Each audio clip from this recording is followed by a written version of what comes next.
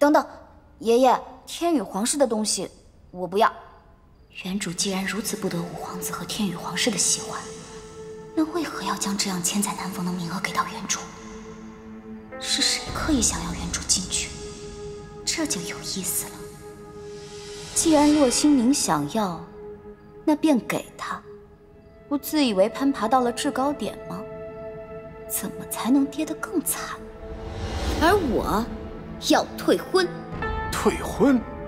这好端端的，为何突然要退婚？你不是很喜欢五皇子吗？这是在追杀我的人身上找到的。爷爷，你应该认得吧？有洛心凌害我还不够，他们还要在背后赶尽杀绝。这样的婚约，我可要不起。混账！欺人太甚！我这就去退婚，是他五皇子配不上我的孙女。爷爷，不行，不能直接去。他们既然能想出这样下作的手段来毁婚约，那就不可能让我们这样下他们面子，更不可能答应。咱们这样。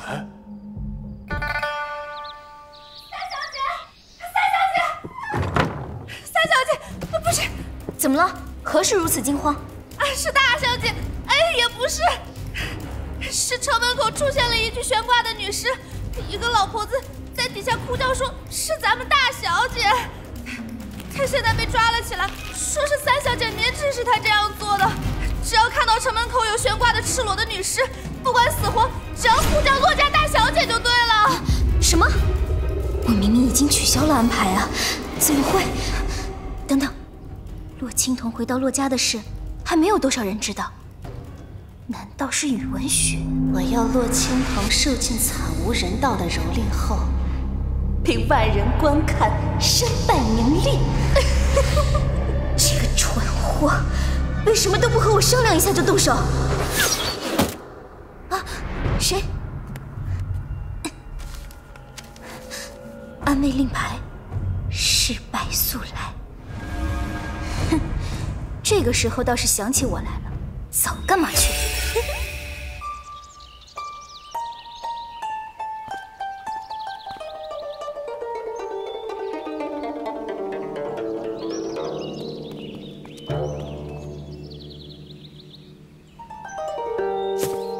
发信号告诉后羿，洛心凌出门了。本想庆祝我们青铜平安归来，看来是有人诚心不要我们爷儿俩好了呀。诸位都是身份尊贵、举足轻重的人物，不知对城门之事有何见解？到底是谁要害我们青铜？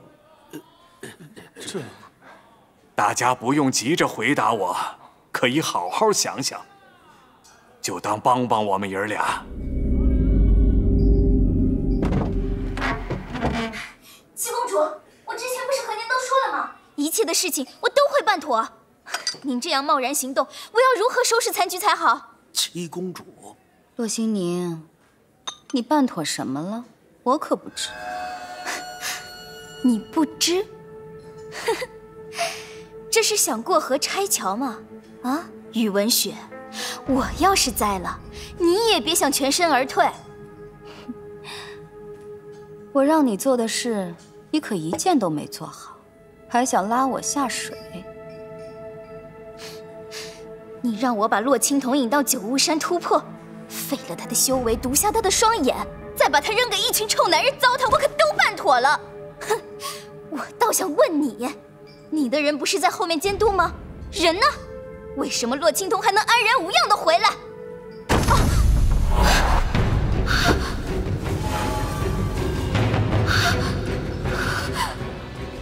洛心凌，你可真是我的好妹妹。你，洛青桐！传闻陈大师是内境巅峰的高手，是当时最年轻的化境高手，少年宗师啊！阴煞古变，什么东西？邪招！抱歉，对不住了。那家伙好像只有元婴修哎，半个月连破3阶，开挂了吧？开挂？我才不干那种丢人的事儿。我靠的是抱大腿。嘿嘿嘿。小子，你要是不给钱，老子就把你扔回海里喂鲨鱼！好，陈医生，你快想想办法！会治病，开什么玩笑？我去，福哥，你这是一路开挂到现在啊，啥时候变这么牛的？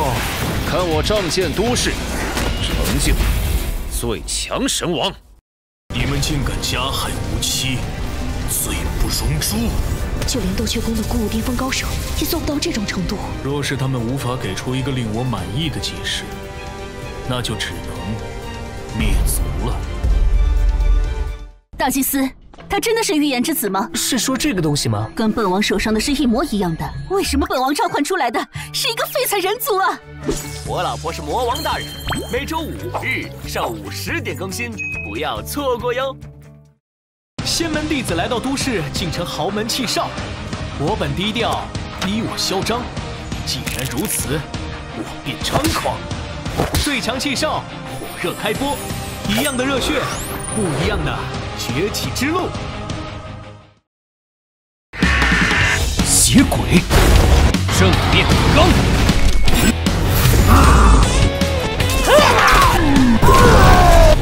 解锁末世的99个女主。世人都说玄家玄红武功在世，你是说玄机和那个叫阴姬的女子勾结了？爹，我何时才能够引爆这话？